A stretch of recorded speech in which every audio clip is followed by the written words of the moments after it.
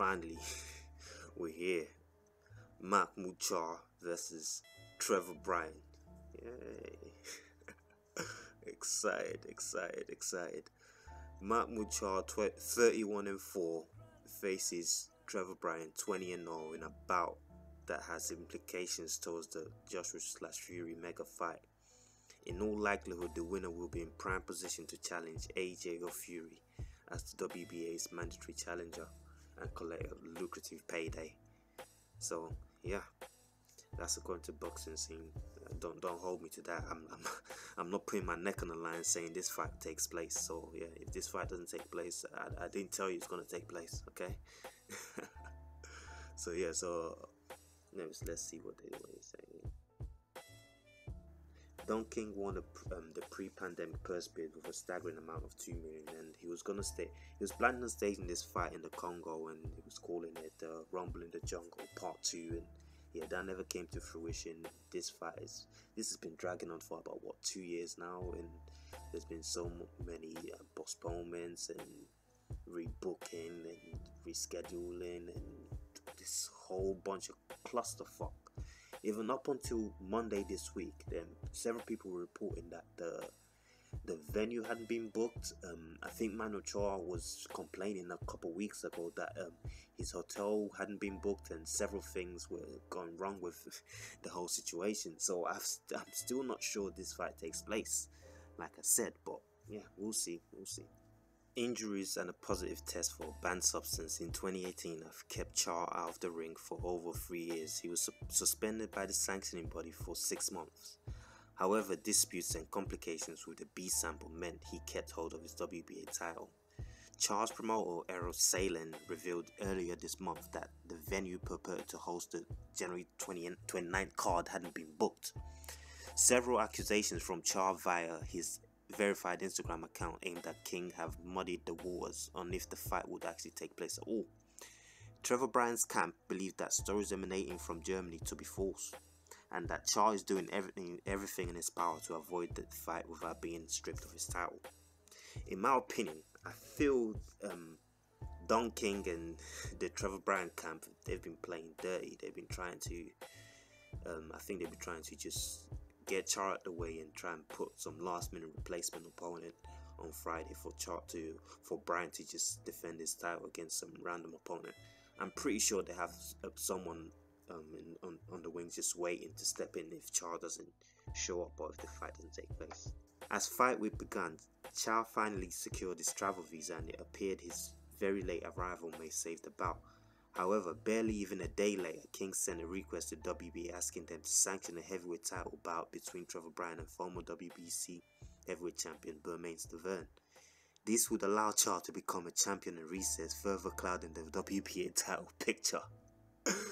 You see, I hadn't even read the rest of this article. I was just speculating there that I felt they wanted to squeeze someone in. I didn't even hear about this Bermane Stiverne situation. So yeah, here we have it. They wanted Trevor Bryan to face Stiverne instead of Charr. That's probably what they had planned the whole time.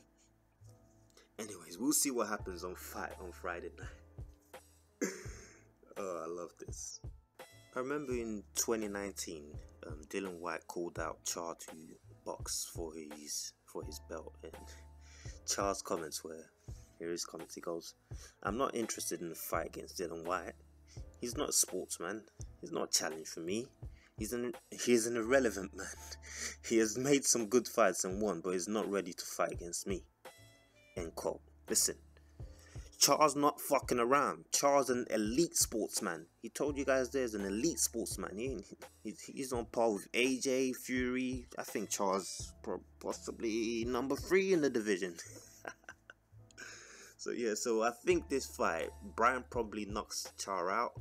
I've got Bryan winning, just based off the Charr's never been good to begin with, and he's been inactive. He hasn't fought since he picked up the belt in 2017. Bryan ain't that good either. In sense of the activity wise, he hasn't been fighting. He hasn't fought. He picked up his belt in 2018 and he hasn't fought since. Both men's been inactive, and yeah, the fight's gonna be interesting. But I got Bryan winning. Charr was knocked out by a cruiserweight knocked out by Vitaly Klitschko. He's never been any good. He's much older now, inactive. Yeah, I have to go with Bryan. Yeah, Bryan's gonna win the fight. Bryan picked up his interim belt in 2018 against what was his name? BJ Flores, former cruiserweight. BJ Flores, the same guy Tony Bellew bounced up and down the canvas. Remember the fight where Bellew called out "Hey" towards the end, at the end of the fight when he kicked over the Toblerone and called out "Hey"? Yeah, that same BJ Flores. That's who Bryan picked up his belt from in 2018. His interim WBA interim heavyweight world title, and yeah, he hasn't fought since.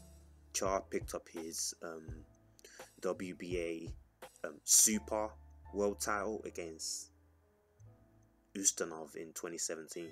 Both men been very, very inactive, so this fight should be interesting for all the wrong reasons. Press conference, yeah, I'm all up in that.